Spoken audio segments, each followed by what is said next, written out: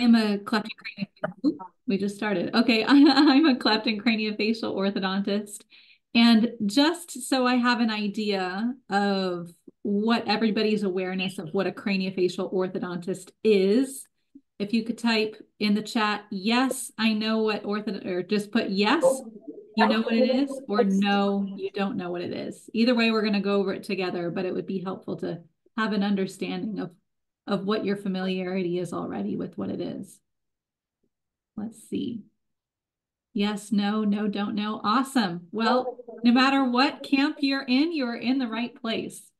So perfect. So let's get started. So I'm a cleft and craniofacial orthodontist. It's very different than being a traditional orthodontist, which you probably have experience with either personally as a patient, or maybe it's a career you're thinking of trying on for size once you make it to dental school. I imagine everyone here is pre-dent, and it's amazing how fast the time goes. So pretty soon you will not be a pre-dent anymore. You will be moving on to the next stage. So anyway, let's get started.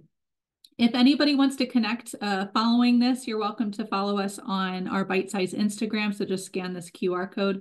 We review DMs also. So if you have questions following this, just send it that way. That's always a nice way to stay in touch. All right. Let's see. Is it moving? There we go. So, oh, the places you'll go. It's my favorite quote, one of my favorite quotes, but it's from Dr. Seuss. You can tell I work with kids, right? Because I like Dr. Seuss. But anyway, so I'm sure if you don't already have a slide that looks very similar to this, you will in the not too distant future. So when you get to where I am in my career, you've probably, or I've lived in a bunch of different places. I've gone to school, it seems like everywhere. I've worked, it seems like everywhere. So just to give you a little background about who I am, I went to University of Kentucky for my undergrad. I was not a science major. I understand that those are common questions that pre-dents have. I was a Spanish major, actually, and I had a brief stint in fashion school studying shoe design. So we can talk about dental school admissions later on if you have questions about that. But common question I get is, do you have to study science or be a science major? The answer is no.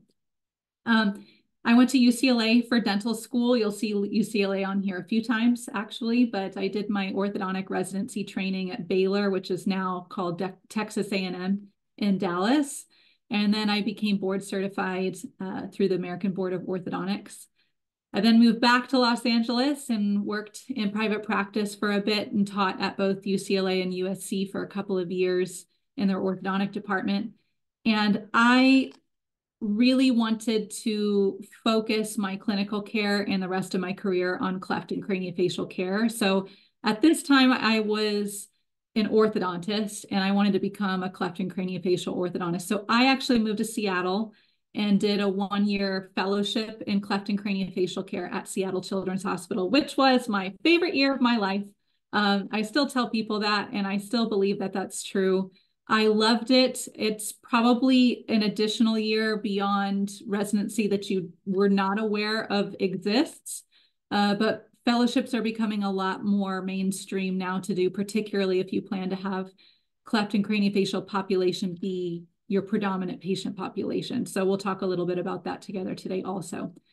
But after that time, I moved back again to Los Angeles and became the team's cleft orthodontist at UCLA.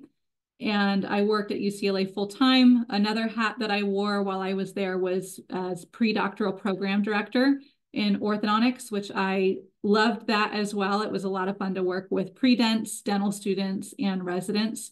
So I have a lot of experience in reviewing applications and personal statements and answering a lot of questions related to admissions. So I'd be happy to talk about that as well at some point if you have any questions.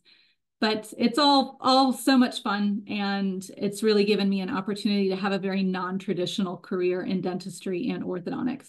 I then moved to Phoenix for a hospital position at Phoenix Children's, and now I am leading Bite Size, which is an online education platform for dentists and pre-dental students, residents as well. And we focus on providing education for what we call the modern learner, which is when we have courses, they're in bites or 15 to 20-minute modules on niche, modern, very 2 days topics in clinical care and business. And we also host monthly free sessions with industry experts. So you're always welcome to tune into those. If you're interested, we send those links out through email, so you can just scan that QR code if you want to tune in sometime. And then it never hurts to keep looking for sunshine. Also a quote that I love. It's by Eeyore. And the reason I show you this slide is these are some of the projects that I've been fortunate to take part in. My publishing and research interests have been in cleft and craniofacial care, of course, but also in team care and education.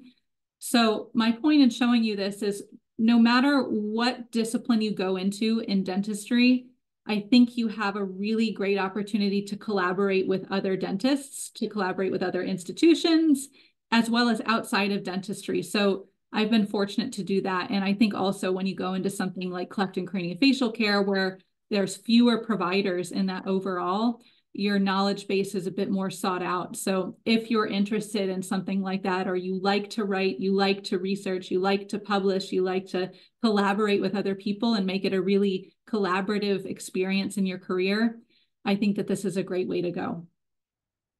All right, so what is craniofacial orthodontics? It's considered a subspecialty of orthodontics, at least within the provider population. I put subspecialty in quotations because it's not that it's accredited per se as a subspecialty and officially recognized as a subspecialty of orthodontics. But I think as we'll go over this together today, you'll see that it is very different than traditional orthodontics. So what makes us, quote, different from traditional orthodontists? There's a few things.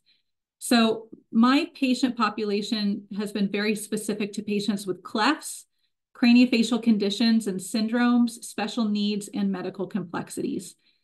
So while you may have somewhat of an exposure to that in residency, you don't get a lot. But after a fellowship, you train in that extensively. Another difference between perhaps the care that I've provided versus what a traditional orthodontist does is I see infants. So you might be wondering, what could you possibly do with an infant or a newborn? They don't have teeth yet. And if you're not aware, I'll tell you now that traditional orthodontists see patients typically starting around 6 or 7 years of age. So if you don't have a cleft or a craniofacial condition, this is the general guidance given to people in the public. The timing you need to go and see an orthodontist for your first exam is typically around age 7. But if you have a cleft or a craniofacial difference or a syndrome, special needs, any type of medical complexity, we might be seeing you earlier. So particularly when it comes to patients with clefts, and we'll go over what a cleft is in a couple of slides, we see them even within the first week of life, because that's the time when I provide some of that care. And again, we'll go over that in a few minutes. We also see patients up to adulthood, commonly even the same patient from birth to adulthood, because a lot of care is needed depending on the condition. Another difference is that we might have a hospital-based practice. So I've been fortunate to have my clinical experience be in hospitals and universities as opposed to a brick and mortar private practice. It is considered a private practice in that it's its own practice, but it's located within a hospital. So that's a very unusual way to practice orthodontics, but it truthfully is the only way I would want to practice orthodontics. I loved that clinical component of my career. Now, working in an interdisciplinary cleft and craniofacial team is really the hallmark of this. So to give you an idea, the American Cleft Palate and Craniofacial Association, or the ACPA, that approves cleft and craniofacial teams in the US, says in order to be an approved team, you have to have an orthodontist as part of that team. So that just goes and tells you like how important it is to be an orthodontist and to be an orthodontist as part of a team. You're really, really indispensable when it comes to the care of these patients. So an interdisciplinary cleft and craniofacial team is comprised of providers from medicine, dentistry, allied health, like speech pathology and psychology and audiology, and the list goes on, social work. And we all create a team to care for these patients throughout the course of their lives. So you can see, if you're familiar with traditional orthodontics, or you've been to an orthodontic practice as a patient before, what I'm describing here for craniofacial orthodontics is a bit different. Additionally, the path to becoming a craniofacial orthodontist is somewhat different as well.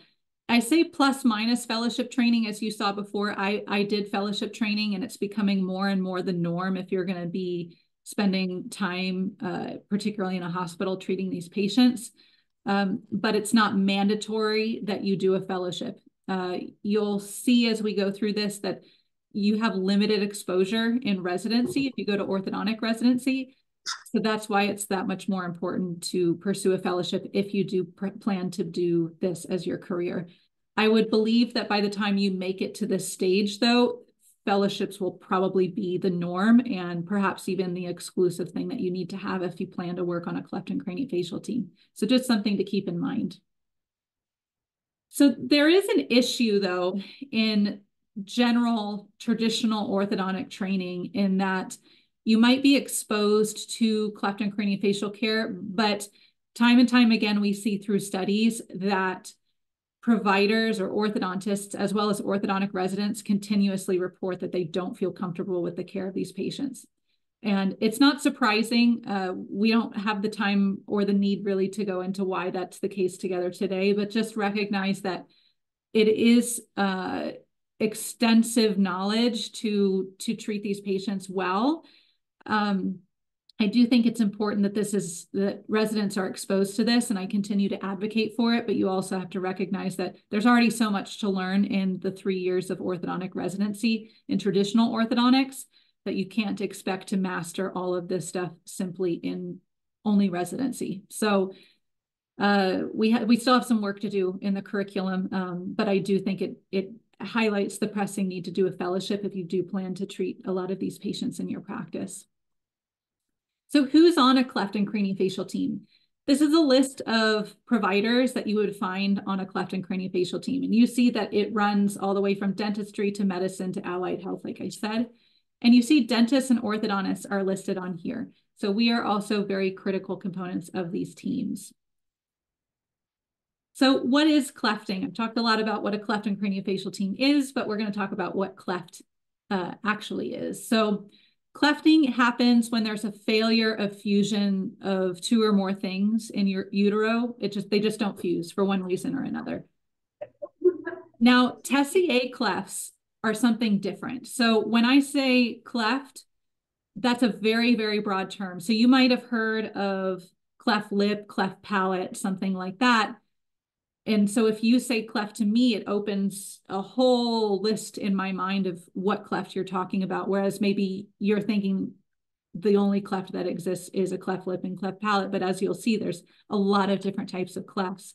So Tessier clefts you see in this image on the right. Clefts can involve soft tissue and bone and extend from the face all the way up to the cranium. So those are things called Tessier clefts. Those are very complicated clefts. Today, we're going to be focusing our discussion on non-syndromic cleft lip and palate, as opposed to Tessier clefts or syndromic cleft lip and palate. So I, again, bring this to your attention so that you recognize that there's a lot of different types of clefts out there. There are a lot of different types, and we need to be very deliberate in what type of cleft we're describing, because the timing of intervention and the type of intervention is very, very different. So again, today, we're only talking about non-syndromic cleft lip and palate. So this gives you an idea of what an intact palate looks like. You see that on the top, whereas clefting, there are 3 examples of that. In the examples are what you see on the bottom. So in an intact palate where there's no cleft, you see the primary palate in blue, separated from the secondary palate in orange, by the incisive foramen. So that really designates the boundary of the primary versus secondary palate. Now you might be wondering, well, what's primary palate versus secondary palate in the scheme of things? A cleft of the primary palate involves a cleft lip with or without a cleft alveolus, or the ridge that houses the teeth in the maxilla. A cleft of the secondary palate is what you see in that middle image on the bottom, where the incisive foramen on back is cleft. And complete cleft lip and palate, you see here where there's a cleft of the primary palate continuous with a cleft of the secondary palate.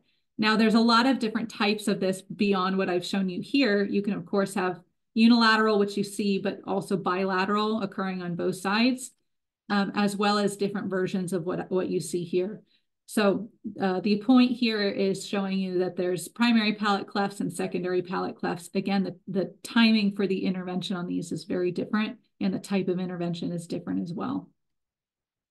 So the general timelines of intervention in cleft care depend on a couple of things. One is the patient, because of course everything is patient dependent, as well as the center or the team that you work with, because philosophies can change a little bit. But by and large, I'll give you some general overviews of some things that we are thinking about at certain time points. So NAM stands for nasoalveolar molding. I'll go over that in a couple of slides, but that's something that we typically do in the first week of life, anywhere between 1 week to 3 to 6 months of age. This is just showing you the difference between a unilateral cleft lip and palate versus bilateral cleft lip and palate. You can see, I'll point out to you some differences when you have a cleft on one side versus on both sides. So when you have a unilateral cleft lip and palate, which you see here, you see that first the columella, which is that cartilaginous part of the middle of your nose, the underside, is pulled off towards the intact side or the non-cleft side. And additionally, in doing so, it's also flattening the nasal ala of the nose on that cleft side. Now, if you're looking at a bilateral cleft lip and palate, it looks a bit different. You obviously have a cleft on the right and the left, and that separates something called the premaxilla and prolabium. That's what you see here. And the critical part that you have to recognize when you're looking at this is there's an absent columella. That middle part underneath the nose, there's an absent columella in the case of a bilateral condition, because you don't have that lip that's tethered or held down by any other part of the lip. So that columella here, that in the unilateral case is just pulled off to one side. In a bilateral case, it wasn't allowed to develop because the lip wasn't pulled down. So it's absent. Now, you might see a premaxilla that's deviated off to the right or the left or something like that. In this case, it's midline, but it is something to consider when you're designing your NAM appliance. So another thing that we want to look at when we're evaluating infants that have a cleft is their alveolar segment alignment. So these are models that we take of infants. So yes, we do take impressions on babies. We can also do intraoral scans sometimes now that we have that technology. But as you see here, these casts were made from infant impressions. And you can see what we call the greater segment here, separated by the lesser, or separated from the lesser segment by that alveolar cleft here. And the orientation before on the left versus after NAM treatment on the right is different of that greater segment. So what you see here is the greater segment is sort of looking off and forward before NAM, and then the goal with NAM treatment is to align the alveolar segments into a reasonably oriented alveolar shape. And so who would be involved in doing this? Orthodontists if they're trained, pediatric dentists if they're trained, prosthodontists if they're trained. Just to give you an idea, I did not train on doing this in residency. This is something I trained in my hospital fellowship. So what's the primary purpose of nasoalveolar molding or NAM treatment? This is what I mean when I'm talking about that appliance, the NAM appliance. It's an acrylic aligner in some ways, if you want to think about it that way. It's a plate that we make off of those impressions and casts that we make from the baby. And what we're doing is progressively over the course of weeks to months, molding the alveolus to that desired align alveolar shape. And we use denture reline material. You can see that light pink here. Also, we add this thing called a nasal stent when I was showing you before that the nose is flattened in a unilateral case, or there's missing columella of the nose in the bilateral case. We're stretching that tissue over time using an appliance like this. So the purpose of NAM is primarily letter B on here, to align the alveolar segments and develop the nasal structure in these babies. I say plus minus feeding because babies may feed better with this in place. They may not. That's not the primary reason you would be doing this. And also plus minus protection of oral versus nasal cavities. It does offer some protection, but it also does, I mean, it's sort of a wash. The primary reason you would be doing a NAM appliance is to align the alveolar segments and develop the nasal structure. Now, what's next? Lip repair happens between 3 to 6 months of age, and palate repair 12 to 15 months of age. Those are, of course, happening with our plastic surgeon or oral surgeon friends. Secondary palate repair and speech surgery also happens around 3 years of age. So you can see there's a lot of surgeries that these kids go through even before they make it to the traditional orthodontic age, which is anywhere between 6 to 9 years of age. So there's a lot that they go through, but we as cleft and craniofacial orthodontists are heavily involved in the first few weeks to few months of life.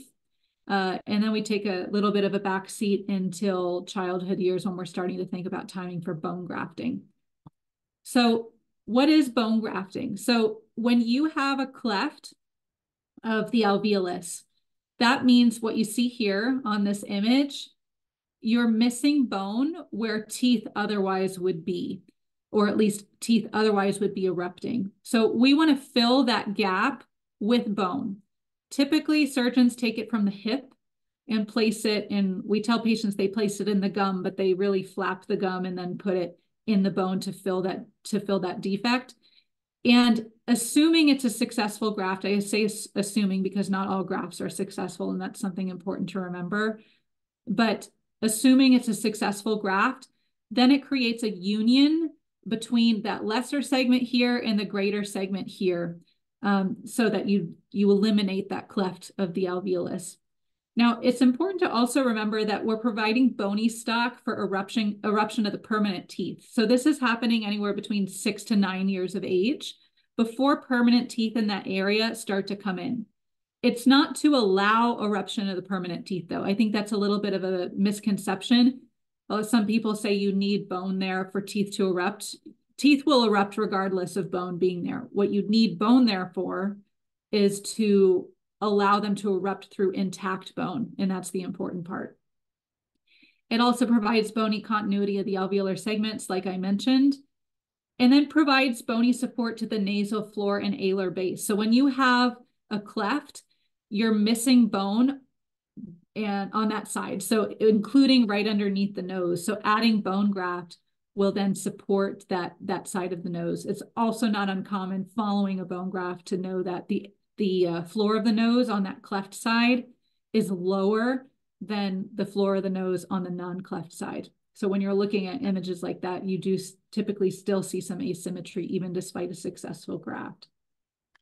Also closing any oronasal fistula. So what I mean by this is when you have a soft tissue defect, so let's say there's still a hole in the roof of the mouth in the area of the alveolar cleft, water, food, whatever it is, can pass from the mouth to the nose very readily. So the goal would be to also close any remaining small defects in that area at the time of the bone graft.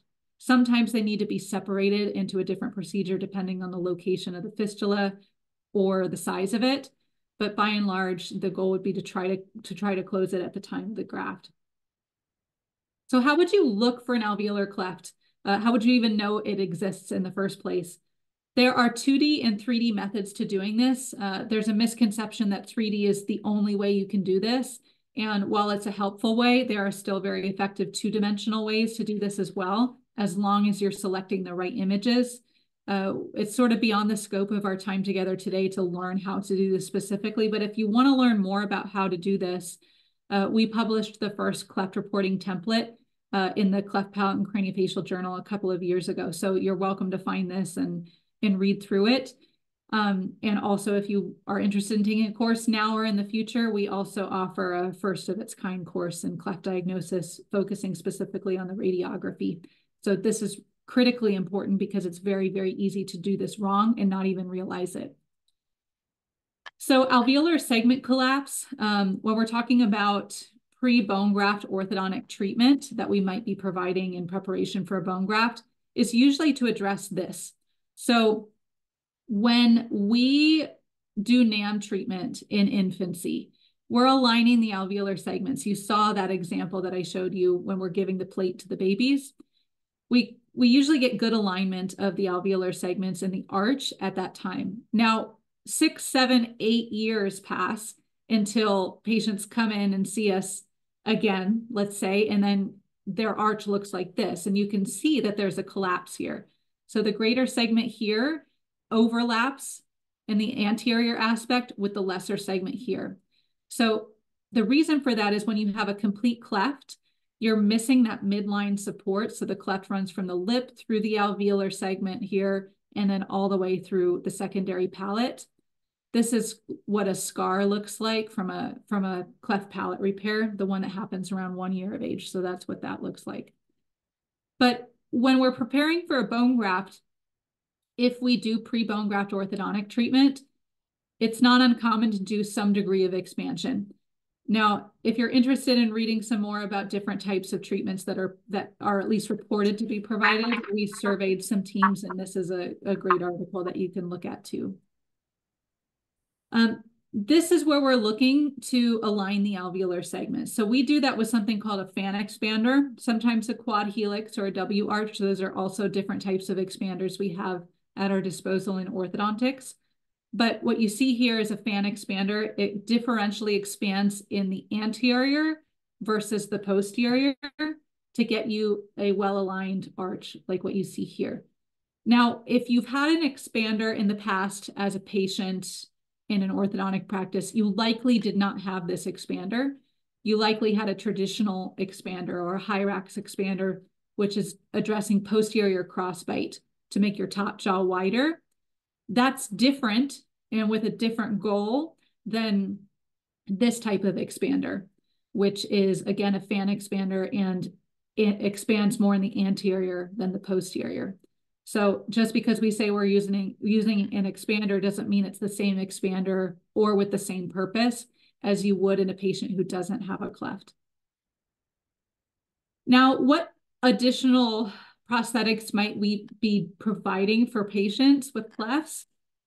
So velopharyngeal insufficiency or incompetence, abbreviated as VPI, is it's in the speech world. So speech language pathologists diagnose this. We do not diagnose this.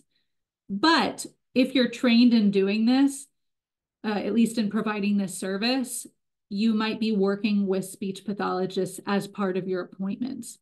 Now, not everybody in cleft and craniofacial care is trained in making speech obturators. I am because of the fellowship that I went to, but it's not taught in every fellowship either. So it's not necessarily a service that you would expect to find in every team. But to give you an idea of what it's for, there are some reasons why you would use an appliance called a lift, which is the one on the bottom here, versus a bulb, which is on the top here.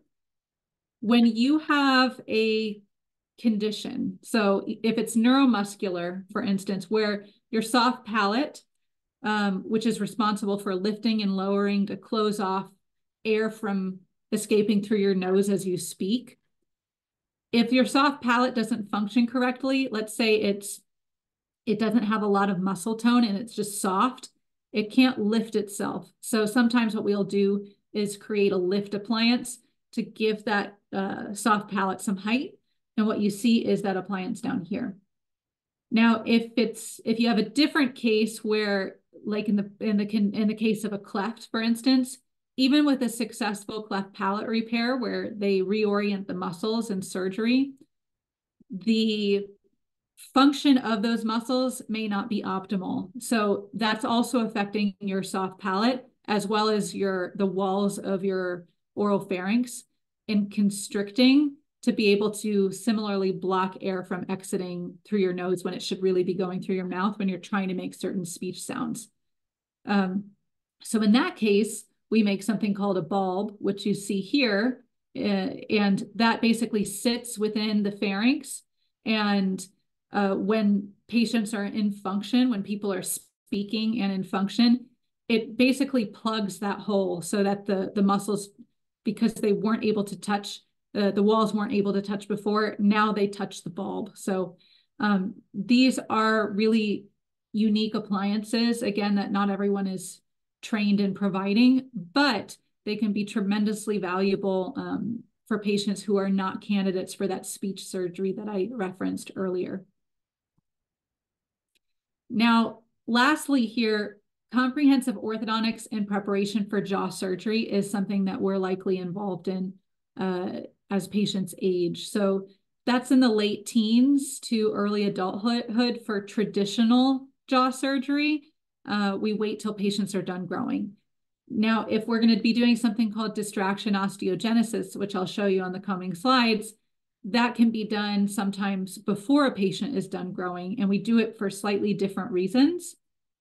So this is an example of a case where the maxilla was very far back and needed to be advanced forward. So what you see here is you see how that maxilla is very far back compared to the mandible.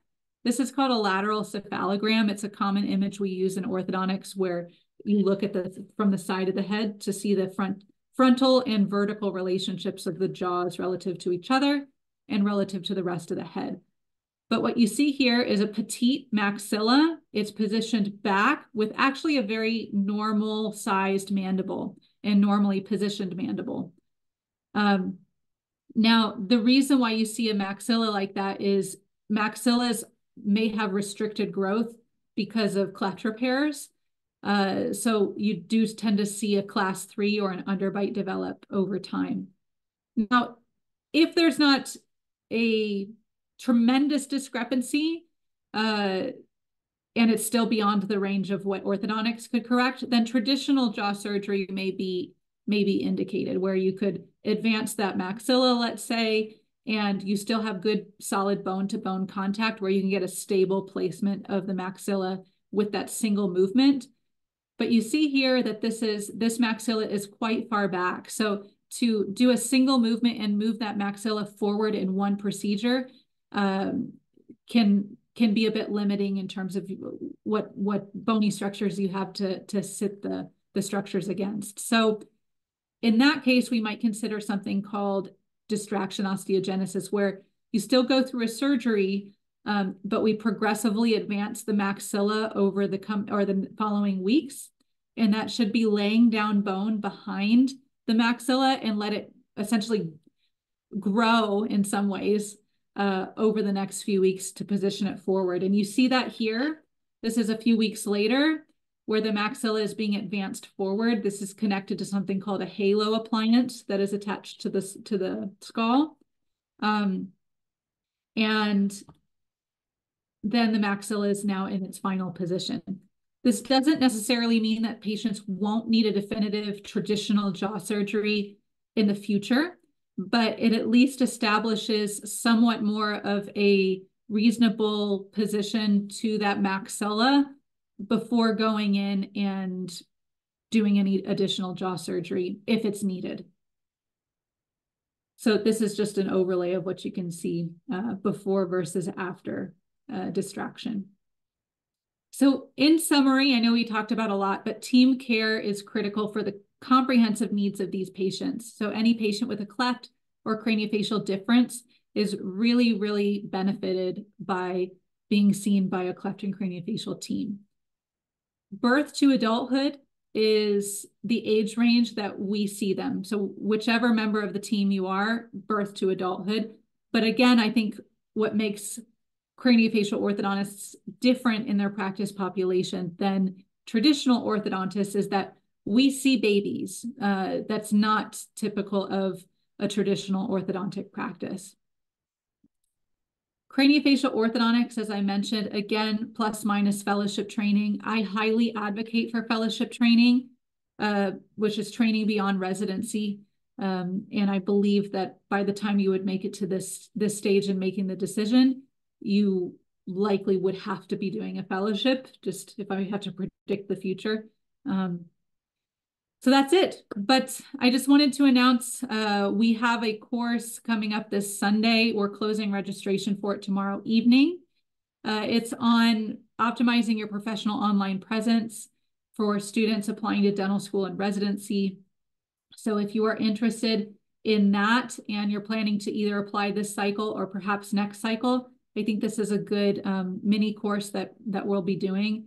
It's a condensed version of our bigger course that we offer in this, but the goal being that how you should be using your social media, how you can use that to perhaps help your professional online presence, as well as some free tools that you can use to do that. So if you're interested in signing up for that, you can scan that QR code there, and we'll be closing registration tomorrow evening with the course being taught live on Sunday morning.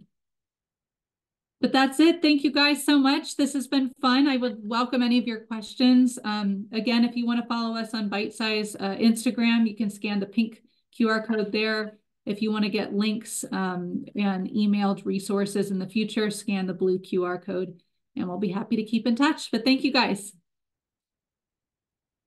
Thank you, Dr. Preston. So now at this time, we can open up to a Q&A session. So if any of you guys do have any questions, please go ahead and type them in, or you guys can also just unmute yourselves and go in and ask. And I'll be reading off the questions from the chat if you guys do decide to upload any. Hi, Dr. Preston. I want to say thank you for your time. I just had a very specific question to like your experience in dental school. Yeah. So I wanted to ask, like, how often were you exposed in your dental school to like craniofacial topics and ortho, and like what really led you to want to dive into orthodontics specifically in Cleft? It's a great question that you ask. And I think it's a little different now for dental students, perhaps, than it was when I was a dental student, in that, so when I went back to, well, I'll first answer your question about when I discovered cleft and craniofacial care. I didn't really discover this until I was a resident. So we didn't really have much exposure in dental school. And then in residency, we shadowed, and now there's some degree of patient care that's integrated into residency programs. But I really liked the model of working in a hospital, which again, you don't have to work in a hospital, even if you treat patients with clefts and craniofacial differences. But I knew I wanted my patient population to be exclusively that. And so it made sense for me to do a fellowship. So I learned about the option of fellowships during my rotation as a resident. Now, in saying that, I did not immediately go and do a fellowship. I was out for a couple of years before going back and doing a fellowship. So even still, it's not something that you have to decide upon as you're finishing up residency. You may feel it's something, you want to try on regular practice or private practice for size before deciding on that route. And that's also completely fine. Now, in dental school now, the reason why I contrast that with my experience as a dental student is because when I moved back to Los Angeles again and became the pre-doc program director there, they had established over the time that I was out a cleft and craniofacial study club, which was a dental student study club. So that was something that existed that didn't exist when I was a dental student. Now, I think it's good in that it gives you some didactic exposure to those topics. The more you can get, the better, but it's not treating patients. And similarly, even in residency, you might treat some patients, but I think that there's a real need in residency to have a standardized education in it. And that's something that's actually an area of mine that I'm looking to develop. And I speak on it a lot, that we have an absence of consensus and standard of care in some of these aspects of cleft and craniofacial care. So that also then makes it difficult to teach in a program if there's no regimented curriculum for it. So there are programs out there for residency that do incorporate this somewhat into their, well, every program incorporates it. It's just that whether or not you treat patients with clefts and craniofacial differences depends on the program. But even still, I would be very hesitant in saying that that's enough if you want to be having this be your primary practice population. In that case, I would say if you want this to be a primary practice population, it really is beneficial to go ahead and do a fellowship. Does that answer your question? Yeah, yeah. I like it made me realize like I'd have to go out of my way in dental school to kind of like join those specific groups and to like actually like get myself more experienced in that area. It's like not more so implemented in the courses and like in and like labs. I have to like find my own group. Yeah, and you learn about this stuff in bits and pieces in dental school. Like Right. you learn about different syndromes and perhaps the development of those conditions, or you learn in embryology like how a cleft develops. But in terms of treating these Yeah. conditions or the clinical applications, that you might learn some of that more so in residency. But again, even still in residency, it is somewhat limited. And it's not to rag on residencies. I mean, residencies are great. You need to be an orthodontist, you have to go to residency, obviously. But also there's so much to learn in traditional orthodontics as it is to wrap that into, most programs now are 3 years. So wrap that into 3 years and then also master cleft and craniofacial care is a little too much. So I think it's great and very important that residencies still continue to integrate cleft and craniofacial care and exposure to that while in residency, because a lot of patients don't live within a very close distance to a large cleft team or center. So we do rely on providers in small towns to be able to provide some of these care or some of this care. Otherwise, patients have to travel hours and hours and hours to get to their monthly appointments. So I think it's really important that residencies continue to teach this to whatever extent they do in Right. residency. But if it's something that you're looking at, like what I did, for instance, which is like have hospital-based practice or be more exclusively committed to this population, that's when I'd say a fellowship is where you want to go. Okay. Perfect. Thank you so much for answering the Yeah, question. you're welcome. Great question. It's a journey. Yeah.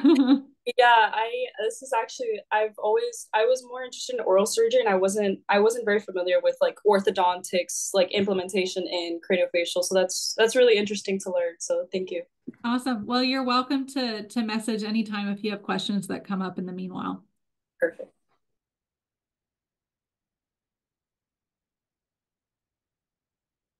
Any other questions?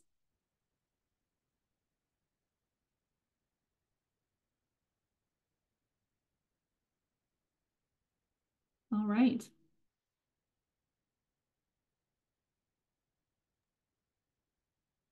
Right. Dr. Preston, thank you so much for this informative presentation today. It does seem like we don't have any more questions.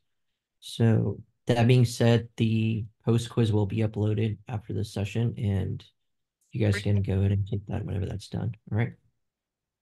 Thank you so Thank much, you Dr. guys. Preston. Bye.